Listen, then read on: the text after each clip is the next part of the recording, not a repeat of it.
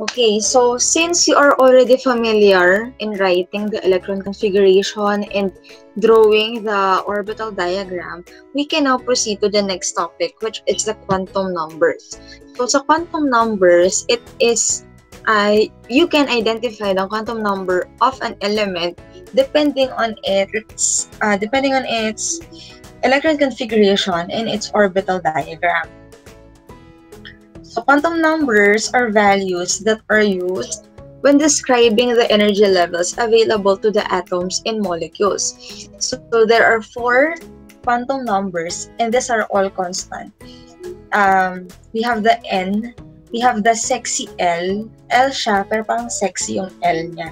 We have the M sub L and we have the M sub S. So anong ibig sabihin nung mga letters na to? So bawat isa sa kanila, mahahanap natin sa electron configuration and sa orbital diagram. So let's start with the first quantum number, the principal quantum number or the N. But the energy, these are usually the energy levels or the energy level number. So it is any positive non-zero integer. Like for example, we have 3s1. This is our electron configuration. Our N will be 3. Bakit 3? Kasi itong part na to, ito yung energy level. Therefore, our principal quantum number will be 3. So for example, kung ang electron configuration natin is 4s2, then our N will be 4. Kasi 4 yung kanyang numerical coefficient. Okay, now let us proceed to the next quantum number, the orbital quantum number, also known as the azimuthal quantum number. So it is represented by the cursive L or the sexy L. So ito siya. Okay, so these are usually the sublevels of a particular N. So it ranges from 0 to n-1 and it describes the shape of the atomic orbital. So again, it describes the sublevel. So ano ba yung mga sublevel natin? Meron tayong S, meron tayong P, we have D, and we have F. So these are our sublevels. And every sublevel, meron siyang value for the azimuthal quantum number. For S, ang value niya ay 0. For P, ang value niya ay 1. For D, it is 2. For F, it is 3. So, kung babalik tayo doon sa example natin kanina, we have 3s1. Ang azimuthal quantum number niya is 0. Bakit 0? Kasi katabi ni 3 ay S. And we all know, as I have said a while ago, yung S, ang value niya will be 0. Now let us proceed to the third one, the magnetic quantum number or the magnetic azimuthal or yung M sub L. Ito siya. Yan. So it describes the orientation of the atomic orbital space. So usually, it ranges from -3 to +3 depending on the subshell. Kapag S, isa lang yung orbital niya, ang value niyan ay 0. Kapag P, meron siyang 3 orbitals, ang value niyan is -1, 0, -1. Kapag D, meron siyang 5 orbitals, so this will be -2, -1, 0, +1, +2. So for F, meron siyang 7 orbitals. So this is -3, -2, -1, 0, +1, +2, +3. So para sa tong mga values na to, para sa tong mga negative and positives na to, this will, the value of your magnetic azimuthal will be based on where your last electron will land. Saan mag-e-end yung inyong last electron. That is why it is very important na kapag nag-drawing kayo ng orbital diagram, you have to encircle the last electron. Kasi doon nakadepende si magnetic quantum number or si magnetic azimuthal. The last one will be the electron spin or the magnetic spin quantum number. It has two values, and each value describes the spin direction of the electron. So the first value is positive 1/2. So kung ang last electron nyo ay naka-up spin or naka-clockwise, then that's the value. If it is counterclockwise or down spin, the value of your magnetic spin will be negative 1/2. So dalawa lang siya, up or down. So kung ang last electron nyo ay up, that's plus 1/2. Kapag last electron nyo is naka-down, that's negative 1/2. So this is a table para ma-summarize natin yung values ng bawat quantum number. So ito siya. So S0. Basta alam nyo na yung energy level. We have the orbital or azimuthal, S0, P is 1, D2, F3, G4, H5. Okay, so magnetic azimuthal, ito na siya. Bahala kayo siya. So let's have an example. So again, balik tayo sa orbitals natin. So, sa quantum numbers natin, N is the first quantum number. Ito yung ating energy levels. So, usually found as the numerical coefficient. Orbitals naman natin, the L, ito yung ating subshells. So, every subshell has a value. So, for S,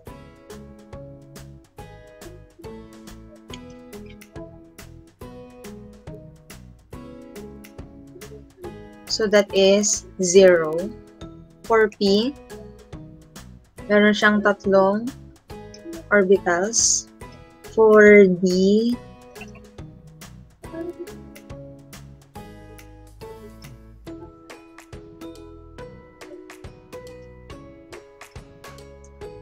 for F,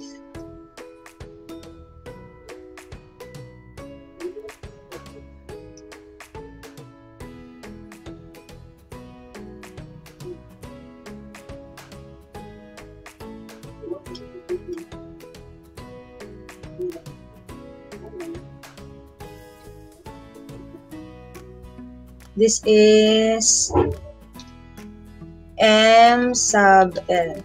Okay, so S is 0, P is 1, D is 2, F is 3. So ito, ang values naman ng magnetic azimuthal natin will be based on the orbitals.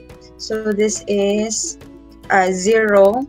Kapag nag-end yung ating last electron sa S, then that will be 0. Ito ay negative 1, 0, positive 1. Always write the positive kasi wala lang. Lagay niya lang positive. This is negative 2, negative 1, 0, positive 1, positive 2. This is negative 3, negative 2, negative 1, 0, positive 1, positive 2, positive 3. So, ito yung values ng ating magnetic azimuthal. The last one will be your magnetic spin. Magnetic spin will be positive 1/2 kapag naka-up, negative 1/2 kapag naka-down. So, that is your quantum numbers. Let's try lithium. So, lithium, the electron configuration is 1s2, 2s1. Okay. So, in writing or in identifying the quantum number, ang pinaka-importante lang dito sa atin is the last electron configuration. Ito. Yan yung pinaka-importante sa atin ngayon. So, our orbital diagram will be like this. Okay, this is 1s2, this is 2s1. Okay, so, write the electrons, 1, 2, then this is 1. Okay, so encircle the last electron. Okay. Again, ang pinaka-importante sa atin ngayon is itong mga last na orbital diagram at yung last na electron configuration. So we have to identify now, we are ready now to identify the quantum numbers of lithium. So, for lithium, ang N natin will be ano? So, we have 2s1 here. Bakit 2 yung ating energy level? Kasi, yung number dun sa last electron configuration natin is 2. So, your N will be 2. Okay. Next is the orbital or the sexy L. So, ano na yung ating orbital quantum number? So, we have 2s1 and we have s here. So, what will be the value of s? Balik tayo doon sa summary natin kanina. For L, we have s equals 0. So, our orbital quantum number will be 0. Kasi, s yung katabi ni 2. So, for the magnetic azimuthal, we will be basing our answer dun sa ating orbital diagram. So, this is 2s1. So, the s here has only one orbital. So, that will be 0. Bakit 0? Kasi looking here, dito sa ating summary, s, meron lang siyang isang orbital, and yung orbital ng s, ang value niya lang ay 0. So, our m sub L will be 0. Okay, so, and lastly, we have the m sub s, or the magnetic spin. We have to look at the direction of the arrow. Is it up or is it down? So, based on our summary here, kapag naka-up siya, then the value will be positive 1/2. So, therefore, the quantum numbers for lithium are 2, 0, 0, positive 1/2. So, this is our final answer for lithium. Let's have scandium. Scandium. That's 21. Electron configuration of scandium.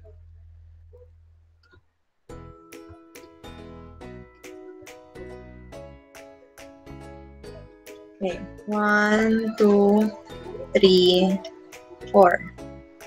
2, 3. 3. 2, 4, 10. Ay, 10. 2, 4, 6, 10. 2, 6, 2, 1. Okay.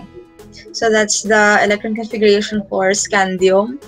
So, our orbital diagram will be, again, ang pinaka-importante lang when we draw the, or when we identify the quantum number is the last electron configuration.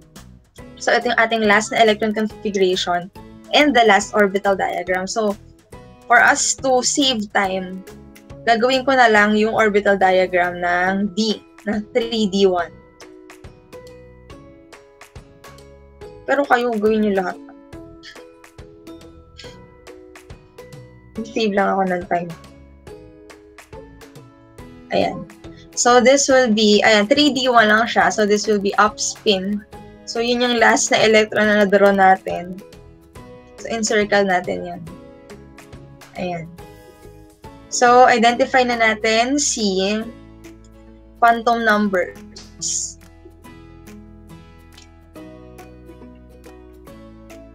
Quantum numbers. Ang N natin will be 3. Bakit 3? Kasi 3D1. So, ito 3 to. So, N natin 3. Then, our L will be, what is D? So, S is 0, P is 1, D is 2. Magnetic azimuthal will be, this is in the D orbital. So, this is negative 2, negative 1, 0, positive 1, positive 2. So, nag-stop siya or nag-end siya dun sa negative 2, then our value will be negative 2. And our magnetic spin is positive 1/2. Bakit positive 1/2? Kasi naka-arrow up siya. So, therefore, the quantum number for scandium is 3, 2, negative 2, positive 1/2. So, that is the answer. Find the quantum numbers. Okay, let's have sulfur. That is 16. So identify the electron configuration, the orbital diagram, then the quantum numbers. Our electron configuration will be 1s2, 2s2, 2p6, 3s2, 3p4. 3p4. So, orbital diagram. So, dito nakabit yung orbital diagram natin.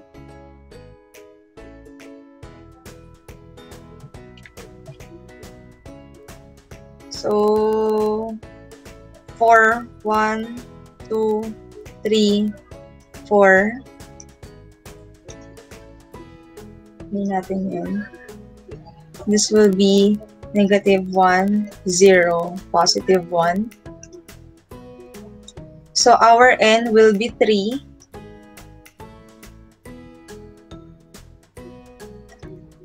Orbital number will be, since it is p, that is 1. Magnetic azimuthal will be negative 1 kasi dito siya nag-end sa negative 1. Magnetic spin will be negative 1/2 kasi naka-down spin. So, that's 3, 1, negative 1, negative 1/2. For those who got it right, very good. For those who tried, thank you very much. For those who do not get it, magsabi sa akin para ma-explain ko siya ulit. Okay? Nagets na si quantum number?